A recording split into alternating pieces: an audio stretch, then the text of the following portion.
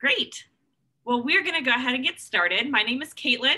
Today, we're going to be talking to Morgan, who is a research associate at the Allen Institute for Immunology.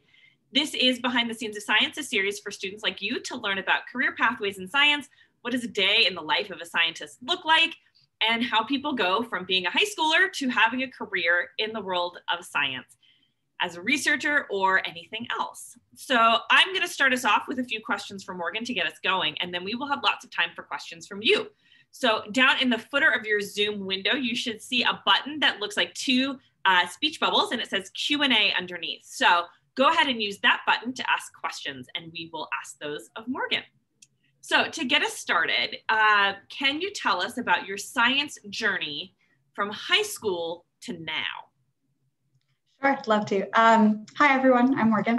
I went to high school in El Paso, Texas, and just like you guys, I took as many pre-AP science courses I could. I actually did not ever take AP Chem, so I'm glad you guys are liking it. I wish I had the chance. It just didn't fit in my schedule. But I took AP Biology, Physics, and I knew that biology was something I was really interested in. And so then I went to college in Boston, and I decided to major in biochemistry. And so I took my first real chemistry wet lab course there. And what college? Boston University. So yeah, the chemistry classes were really fun. I don't know what high school chem is like, but I know in college you get to do a lot of fun experiments at the benchtop. So for me, that was awesome. I just love being in the lab. I love actually working with liquids, with chemistries, like pipetting, doing that physical kind of work. So I did 4 years, and during my senior year, I actually started an undergraduate research project in a molecular biology lab. We worked with Drosophila flies, studying their microbiome that they naturally have. And so I got to do a lot of the crossover between biochemistry lab experiments in a biological model system. So from that, I really started to get more and more interested in the biology aspects and how it applies to real world, to model organisms, to humans, to medicine, that kind of thing. So I also did a lot of pre-med classes. I am applying to medical schools for 2022. So that is kind of the career path I'm on. And for this past year and this next year, I have my first real world science job as a research associate at the Allen Institute, studying immunology and its connection to several diseases like rheumatoid arthritis, multiple myeloma, IBD, and COVID now. So that's kind of the short version of it. Yeah. Well, can you tell us about what an average day looks like, speaking of what you do for your research, and how that has been affected by COVID? Yeah, absolutely. So at first, I actually got this job right before COVID started, at the beginning of February. So I was here for about 4 weeks before we shut down. And then I was working from home for about 2 months. That mostly just looked like reading papers, trying to plan projects for when we would be allowed back in the lab, getting organized, and just doing a lot of at-home learning, getting myself caught up. But I've been back in the lab since May and working full-time, and we do day in the lab just looks like we have a pipeline process. So I do something on a semi-regular basis, every other week, pretty much the same process, where we take patient data, patient cells, samples, and I make next generation sequencing libraries from those samples, which we sequence. And then we have a computational team that looks at that data. And then we have data review meetings where we see what we're looking at across different patients, across different timelines, and in both healthy and disease states, what the differences is in cell types and gene expression and gene accessibility. And so my day, some weeks mostly just processing that pipeline, running those patient samples through our sequencing pipelines. And then in the off weeks, we do experiments to either delve further into that data, to work on new kinds of assay development. So the Allen Institute for Immunology works with patients who have various immunological conditions, and also people who have healthy, typically functioning immune systems, but it's not a clinic. You're not treating people who have these conditions. So how do you work with those samples? What are you looking for? Can you talk about the basic research that you're doing? Yeah, absolutely. You're right. It's not a clinic. We are not trying to treat patients now, but we do have translational goals, meaning that the patients we're looking at, the diseases we have the goal of finding ways for medicine to help them in the clinic, so that we're just a step before the clinic. So the research I do looks at either the mRNA expression, so the gene library expression, what genes are actually turned on in which patients, in which cell types, and at what point in their disease. So lots of complicated metadata associated with each of that.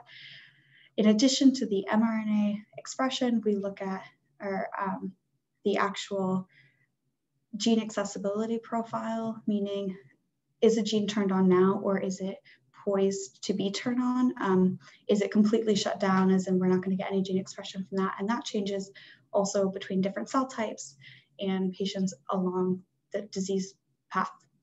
At the same time, I don't personally do this, but some of the team look at protein expression.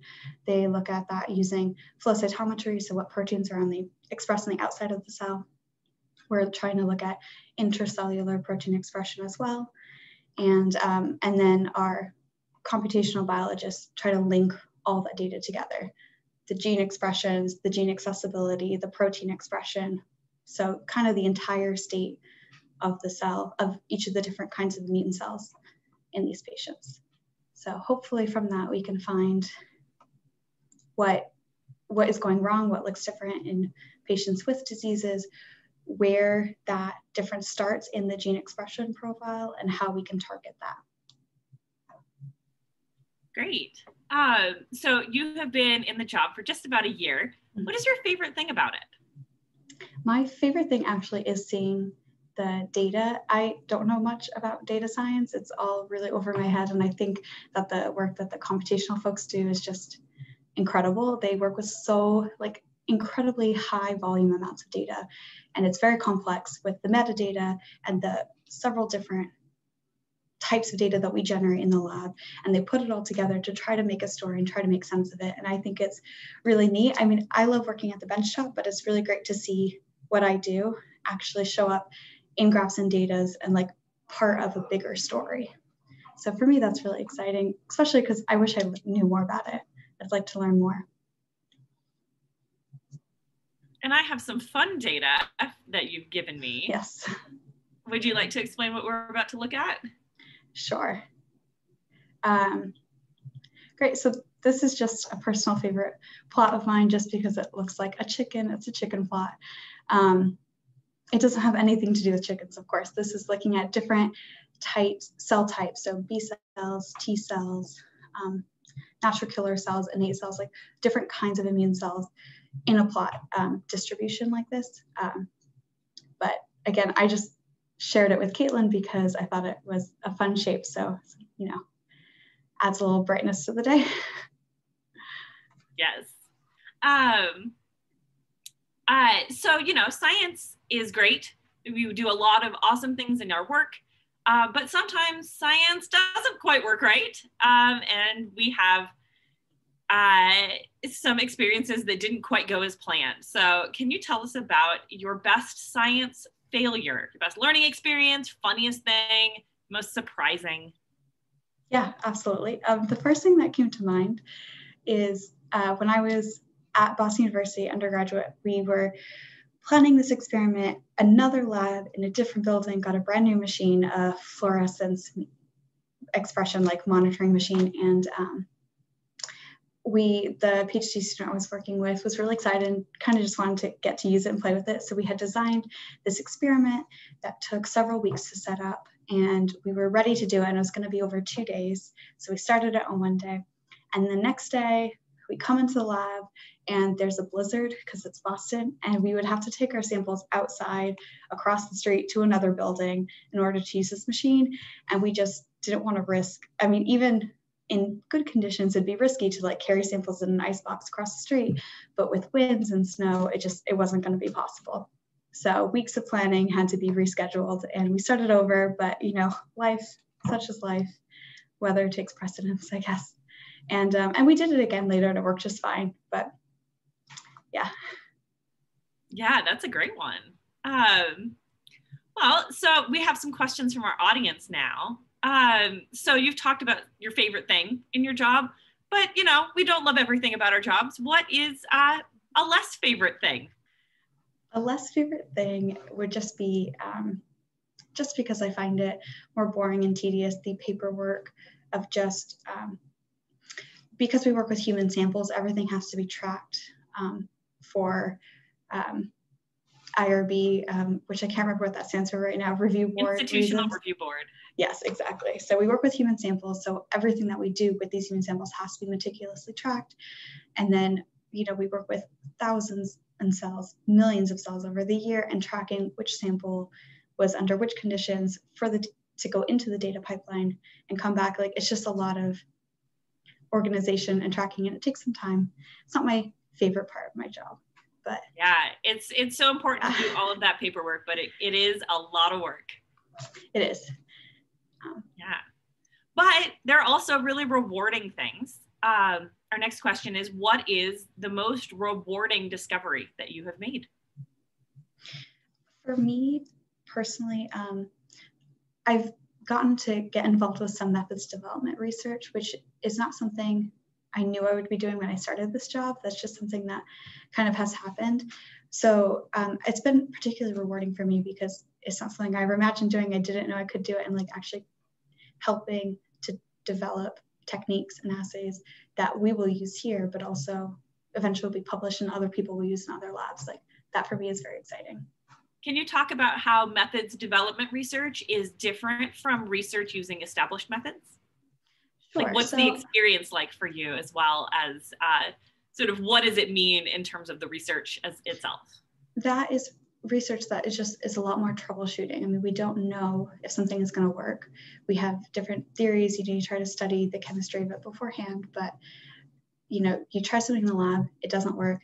You figure out why, you go back, you try many different ways until you can kind of narrow in. And this could be anything small from you want to change a buffer so that you can use a standard assay on a different cell type, but that doesn't necessarily always go to plan, or something big, like we have one assay, we have an entirely separate assay. Can we put those together in one workflow on one cell and get two different libraries out of that? There's a lot of technical difficulties in that. And for me, it's all very new. So I'm happy to help and learn and troubleshoot some of these things. But it's not just taking cells, running them through a standard assay and looking at the data. It's actually looking at each step of the protocol and seeing if something went wrong and how you can improve that. Yeah. Well, going back to your educational journey, next question is, what did you think about the STEM programs at BU?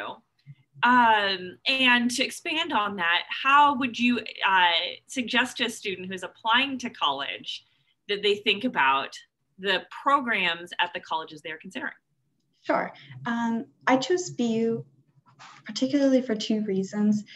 These are things I was looking at different colleges. One was the ability, or how many undergraduate students could participate in research. That's definitely something I knew I wanted to do. For me, I think it was important because I was also considering medical school or research or a PhD, and I wanted to get hands-on research experience as early as I could. So BU has a really high percentage. They actually have you can do research for credit. I'm sure lots of schools have this, but this is one thing that I looked for. The other thing that I looked for was a pre-med or science track that would allow me to study abroad. So I actually studied abroad in Germany for 4 months and still took my organic chemistry there. I did a kind of a mini research project there. I took cell biology in Germany. So I wanted a school that would allow me to not fall behind in my studies and also study abroad. So those are two things I looked for.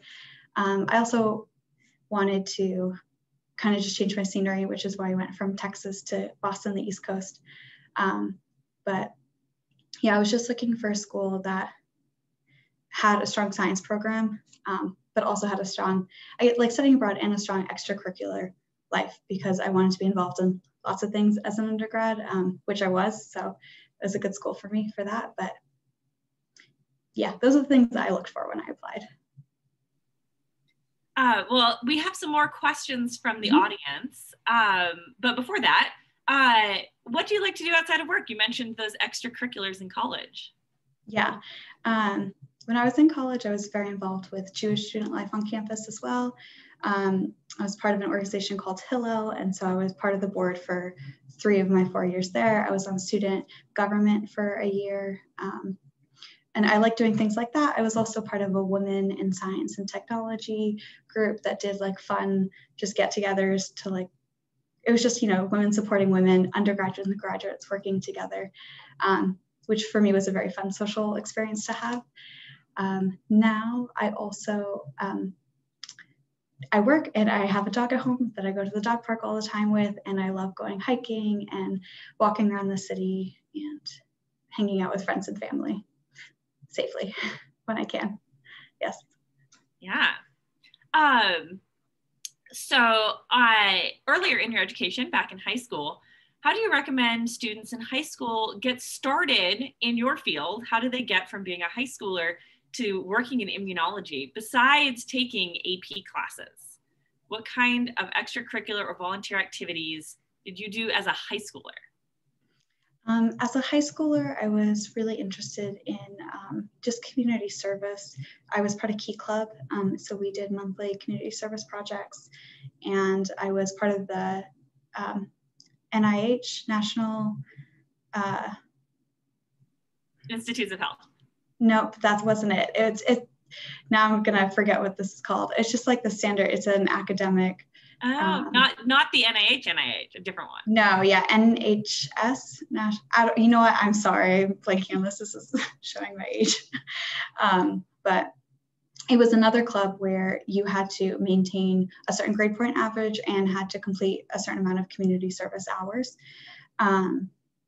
Those were the 2 things I did. Oh, and I was part of choir because I just like to sing, and it was just a fun, like stress-free other thing. I think for me, I've always loved like a science aspect, and I've always had like a other aspect, like, a total brain break from the research and just something that was more fun and exploring something different. So in high school, I did choir.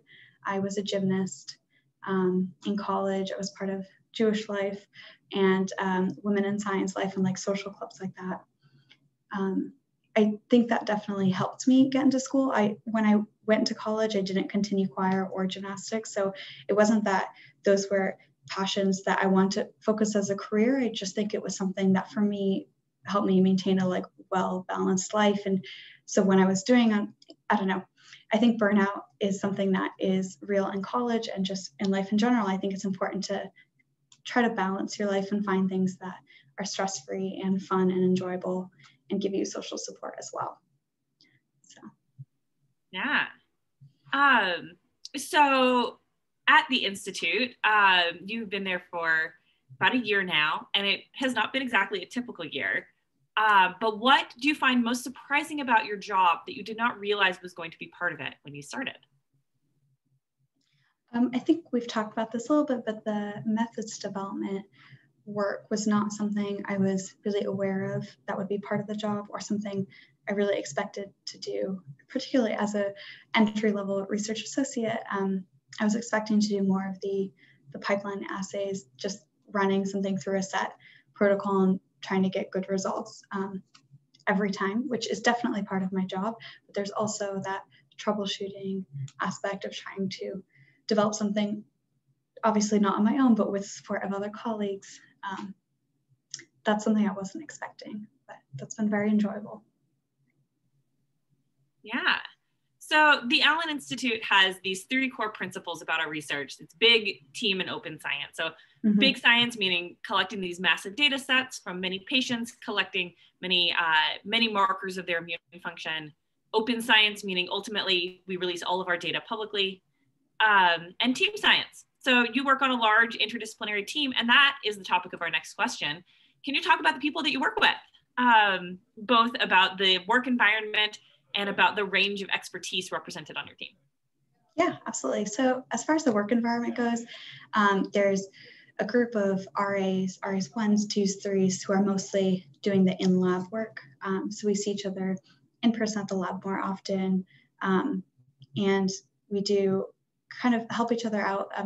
Different people have expertise, for instance, on different kinds of machines that we have in the lab, or just how to do different assays. And for our experimental work, there's a lot of crossover between our experimental immunology group, which they know more about the actual immunology cells and their protein expression, and our molecular biology group, which knows more about how to sequence and how to examine cells, but not, I mean, I don't know that much about the immune system actually, but other people on our team are trained immunologists, they know, and so I mean, there's a lot of back and forth in that way about looking at the actual biological questions, what we're trying to study from this cell type with this expression, and how we actually study that, whether it's sequencing or flow cytometry or doing protein assays.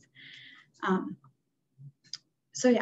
then we have a computational biology team, which tries to look at all the data and from the different platforms, put it together and try to make it make sense into a story, per cell, per patient, per experience, like disease or healthy, experiences. And and there's definitely a lot of back and forth between us and the computational biology team as well, because they're trying to not only see what differences are per cell, but what differences would we expect to see for the different assays run for different pipelines. If there were any deviations in the workflow, we report that to them so they can see if it affected the data quality, because we do hope to get a really high level of data quality for every sample.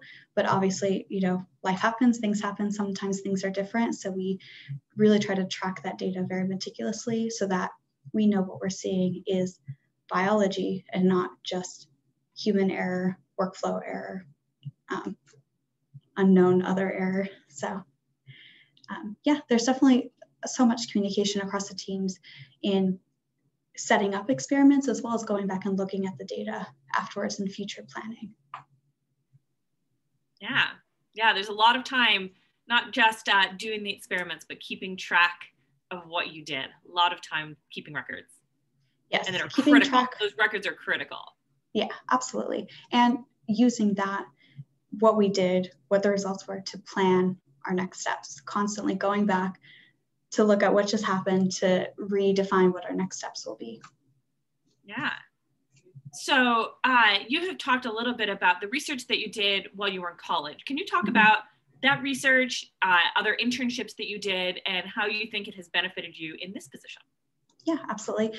And actually, that's a good point, going back to a question about like what I did in college. Another thing how I got the research job actually was I was a work study student who just freshman, sophomore year was working in the stock rooms of the labs. It was, I worked 5 to 10 hours a week, just like organizing reagents, cleaning the lab classrooms, things like that. But that actually helped me.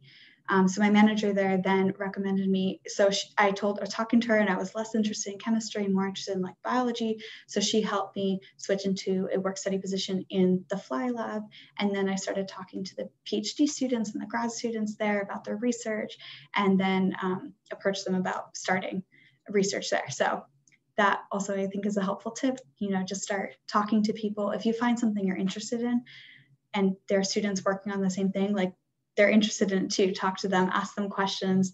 It's something they're also passionate about. So, people love to talk about their research. And then when you find what you're passionate about, you can just kind of laying that groundwork for if there's like a structured system, like at my school, to start research, or whether it's just volunteering or helping out in the lab, however it works at different colleges. But yeah, so that research was working with flies, and they have, all insects actually have this bacteria called Wolbachia that lives inside their cells. It's an endosymbiotic intracellular bacteria. And we were studying it, and particularly because in mosquitoes, which are a huge public health concern because mosquitoes spread all sorts of diseases. In our case, we were particularly looking at Zika and dengue fever, not malaria, which is a different kind of pathway, also spread by mosquitoes, also very important. But we were looking at these mRNA viruses that infect mosquitoes and then are passed to humans. And there's this bacteria that naturally lives in mosquitoes and flies, which we use as a model system, that can alter that infection pathway and even possibly prohibit mosquitoes from passing on those viruses to humans. So that was like the ultimate goal of that research. I was looking in the model organism, our lab was just trying to understand fundamentals of that relationship between the bacteria and the flies, like metabolic pathways, like why do bacteria live there? How do they thrive? How do they migrate? So that we could use that knowledge for real world applications at some point. So we have a few related questions about sort of the personality and the stress of research. So what kinds of personalities do you think are well suited to immunology research, things that you should enjoy in order for this research to be a good fit for you? And also about things that may cause stress in the research and how to mitigate that. So sort of two related questions there. Sure. So I think personality-wise, things that help in research, or at least immunology or biology research, detail orientation is going to be important in any research field. Again, you have to take meticulous notes, you have to track all your samples. And if that is not something you like to do, I could see it being a huge drag, but it's always important to stay organized. So that's just a baseline helpful. I think also some of the experiments that I run compared to like flow cytometry, they take a lot longer. Some of my library preps take 3-4 days. It's like long hours. And you have to, like being in the lab, pipetting liquids, running incubations. It can be a lot of waiting time. It can be a lot of downtime or a lot of repetitive movements when you're actually at the benchtop. So, again, you have to be willing to do that. I wouldn't go so far as say you like doing that. I don't think anyone enjoys waiting, like sitting for 5 minutes, pipetting a few things, sitting for 5 minutes. Like it can definitely be tedious, but if you enjoy what you're doing, and for me, like I always have the larger picture in mind. I'm trying to keep track of what's actually happening to the DNA in my samples. Because for me, it's more interesting that way. It's not just clear liquids on clear liquids all day long. I also think wanting to learn in any kind of research is always going to be important because you're always starting with a question, trying to find the answer. You're going to be doing literature reviews to see what other people have done. You're going to need at some point to troubleshoot things. So you have to be okay with failing and learning and trying different things, and maybe it doesn't work and try something else. And I think in any research, that's also going to be important. The second question is like mitigating stress. Is that right? Yeah, what about the things that you enjoy, and then also on the flip side of that about mitigating stressors. Yeah. I think the most stressful thing for my work is sometimes I can spend 3 days trying something and I won't know until 3 days sequencing something, sending the data out. It takes a week to sequence. Then you have to process the data. It could be a month later when I find out it didn't work. And then I have to remember what I did, go back, try to find solutions. That definitely can be frustrating. But it's just part of science. I think no one has the expectation that everything's going to work all the time. That doesn't happen. So sometimes things fail and you have to go back, and that's okay. So I think understanding that is always important too. Yeah. So you talked about how in lab that you spend a lot of time doing many steps that lead up to a final result, which can take a long time. So, how many of these tasks are different, or do you do the same thing regularly? And also the relationship to what is happening scientifically. It's not just these mechanical tasks, but different scientific steps. Right. So just kind of as an overview, so for library prep, so that is like a general term for when you have DNA and you need to make it into something that can be sequenced. So you can actually, get the sequence of that DNA. At some point there's some basic steps. So there's many, many different kinds of library preparations out there.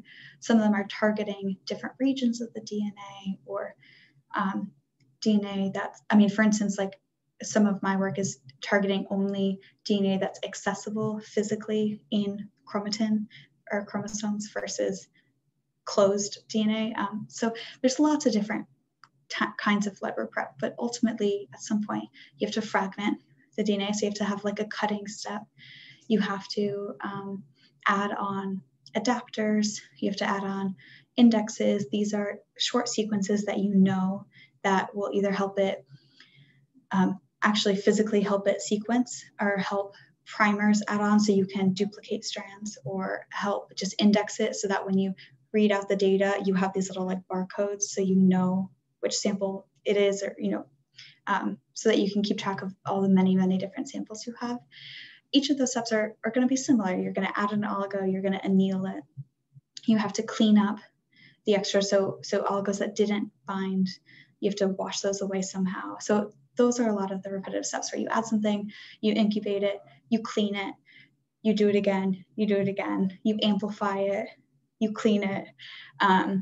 You know, it can get repetitive, but each one you're actually adding a new piece of information that when you do that will either help it to physically sequence or will add information during the sequencing step that you can process so that you can say, oh, this was this patient, this part of the DNA. It was under these conditions. So yeah, like step by step, it can feel repetitive, but they're all equally important. They're all actually unique in terms of what's being done. So I don't know, just try to keep that in mind. Yeah. So as we've discussed, you work in a large interdisciplinary team. What do you enjoy about collaborating with that larger group when doing research? I think it's great because people here are from so many different backgrounds. People have been in more industry, kind of pharmaceutical research, or more academic research, studying immune systems, studying protein expression, studying molecular biology, like sequencing methods. Like all in all, we have such a vast array of experiences. So we have these big team meetings once or twice a week. We go over data. People will put in their thoughts or their views, or, oh, did you also think about looking at this? Like I've worked a lot with macrophages, for instance. I mean, I haven't, I'm just speaking as someone else on the team. Like I've worked a lot with this cell type, and I know that sometimes they can express these proteins and they can like self-inhibit or self-express other kinds of factors. Like we look at a lot of stress induced signaling in cells, which shows if it's inflamed or not. So many people have different pieces of knowledge, and at these meetings, it really all comes together. People, you know, throw out ideas that people will try, or different kind of just things that they know from other experiences that will be helpful. Not everyone can know everything. So for me, it's really enjoyable to just watch all the different perspectives come together to try to address one problem. And speaking of getting skills from many different experiences, what kinds of skills from outside of work or school have you found useful in your work? That's an interesting question. Outside of work or school. Yeah. Skill. I mean, I don't know if this counts as outside of school, but I think being able to read and interpret data is definitely a good skill to have, just for personal development, as well as you're learning new things, having that, I guess, curiosity to dive in deeper and learn on your own, find areas that you would like to know more that will help you probably in unknown ways in the future. But at some point you're gonna be like, oh, I'm so glad I studied that particular disease because it's come up in my research, 3 years later. So I think just being curious and wanting to look more in is important. But I'm trying to think, like, outside of academic skills, probably patience in the lab is important. I don't know, multitasking, like, these are all very general. I'm trying to think of specific things. But I think a lot of the skills that come from those extracurricular activities are the very general ones, often things like being organized, being patient. Yeah. Mm-hmm. Yeah. Well, so we are just about out of time, so this will be our last audience question. Okay. What were some of the biggest motivators for you going into this field, and what got you interested in science, both broadly and this specific area of science? So this specific area I can answer first. Studying in class, I didn't take like a biotechnology class. I imagine like I didn't know a lot about the different ways you approach biology questions. I just knew like actual like cellular biology, molecular biology, like straight sciences that you learned, but not how people learned those things. So I became really interested when I first started reading and hearing about sequencing and like how much of a powerful tool that was.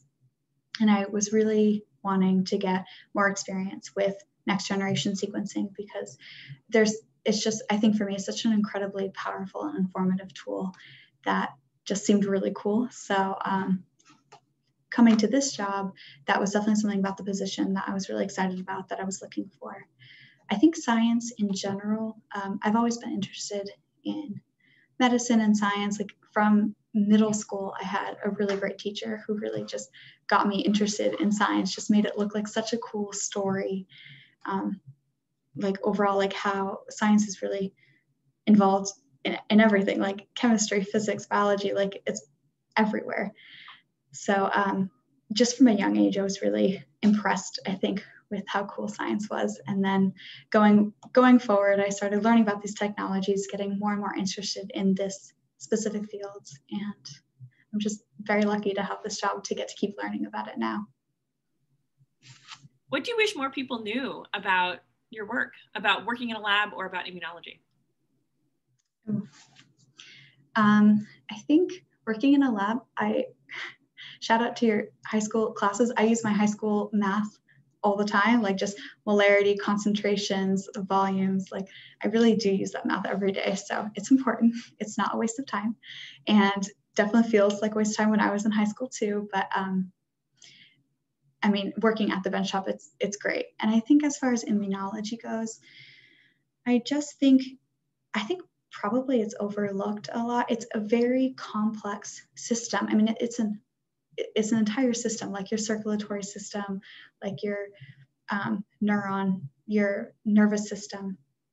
And I just think there's so much that is unknown about it, and a lot more research is needed. And I just think, I think it's starting to become more and more popular, but it's maybe behind the times of some of these other medical research groups. Do you have any last thoughts that you want to share with these students? I don't know. Keep up all your good schoolwork. It's great. Yeah. I think, I don't know. I think just find something you're interested in, and it's probably going to be more than one thing. Like I was interested in sequencing, but you're going to have multiple things that can be interesting, and you never know when you can actually combine those to do some really cool research. So I think keeping your options open, following what you are interested in, talking to people about the research. Like I know that's super intimidating as an undergraduate student or even as a high schooler, but ask questions, talk to people about the research, find what makes you passionate, and go forth. All right, well, thank you everyone for joining us today. And thank you, Morgan, for sharing all these insights with these students. As a reminder, you can watch other speakers in this series on our website at alleninstitute.org/learn, and then click on Behind the Scenes of Science. And I hope that you will be launching onto your the next steps of your science journey soon.